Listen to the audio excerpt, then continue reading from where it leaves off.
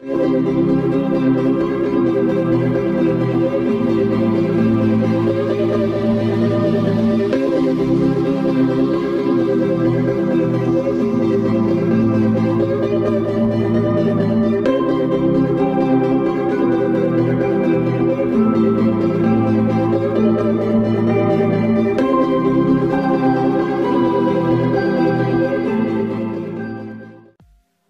so what is up everyone, this is Karan here. Welcome back again to Tech Karan YouTube channel. We're talking about the latest Xiaomi EU build based on MIUI 12.5. I've installed it on my Redmi Note 8, as you can see, with the latest February security patch, and also it has the latest Android version 11. Now, as Android version 11 is now official for the Redmi Note 8 users, so yes, I have this and installed on our device, and as you can see, it's looking quite good here. After using for some time, I'm gonna share with you some things about this build. Let's get started quickly about the things, and as you can see, it has a new kind of notification panel. This is a new update. Let's find out. So guys, as you can see, we have the same kind of UI as expectedly with this, but let me show you by going to wallpaper and personalization. Wallpaper, we have new kind of super wallpapers. Almost every super wallpaper is same here, but we have a new super wallpaper available, which is a weather super wallpaper. I have a dedicated video on that one, make sure to check out that. Snowy peaks, geometry, faraway rings, home, red planet, and at last the weather super wallpaper. Here you'll not be able to see the preview, so just click on apply, and after that, here it is how this latest super wallpaper is looking like. This is looking quite great and amazing, and this is one of the great kind of super wallpapers. But yes, it's a super wallpaper, so don't use it without any kind of knowledge, because this will hang up your device like Redmi Note 8 also, but it's up to you. Moving on to some other things, we have the display where we have the light mode, dark mode, as expectedly the 3.0. Also, it is a very cool feature called allow all rotations, so that you'll be able to rotate your device to all of the directions, which is one of my favorite features.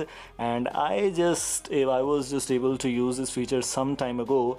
Now if we go to the notification and control center, notification shade has the same kind of feature to expand and show weather info, or you can customize according to MIUI or Android.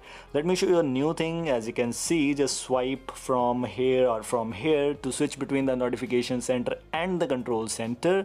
This is just a new update in this build, and it's quite looking great here, and this is available in this latest update. Now other updates will also come with this kind of option, but right now the Xiaomi EU is the first build to give you this kind of update. Not actually this one, but China beta was also there, but Xiaomi EU is good. Android Easter egg, it's not recommended to use, because you already know that Android Easter egg will cause you some issues, so don't use that.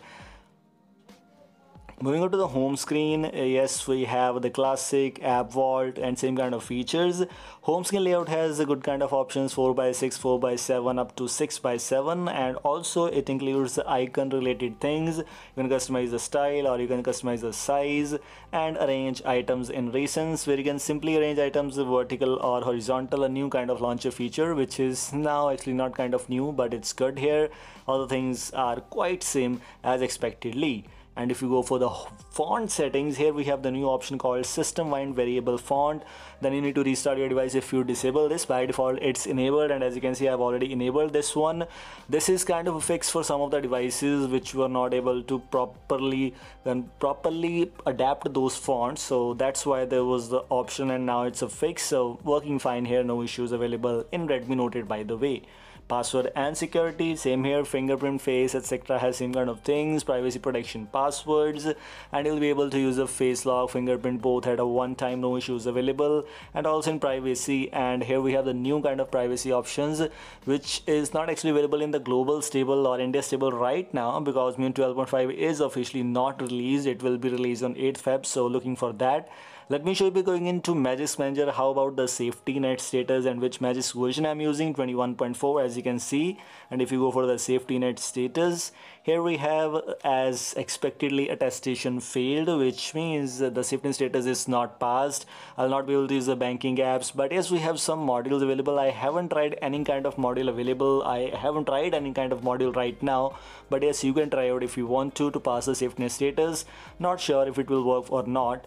And at last we have the camera related things: pro mode, video mode, photo mode. A lot more things are already available. If you go for the 48 megapixel, this is working fine, and as you can see, it's quite good here. You can simply customize some settings here: watermark, picture quality.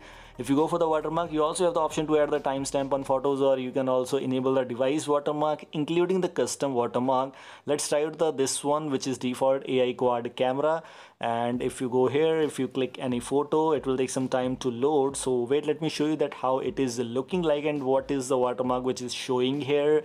This is Redmi Note 8 AI quad camera, same kind of, but you're gonna adjust and customize this thing if you want to. This is all from today's short and simple video. I hope you like this. If you like this, don't forget to like and share. Thanks for watching. Goodbye.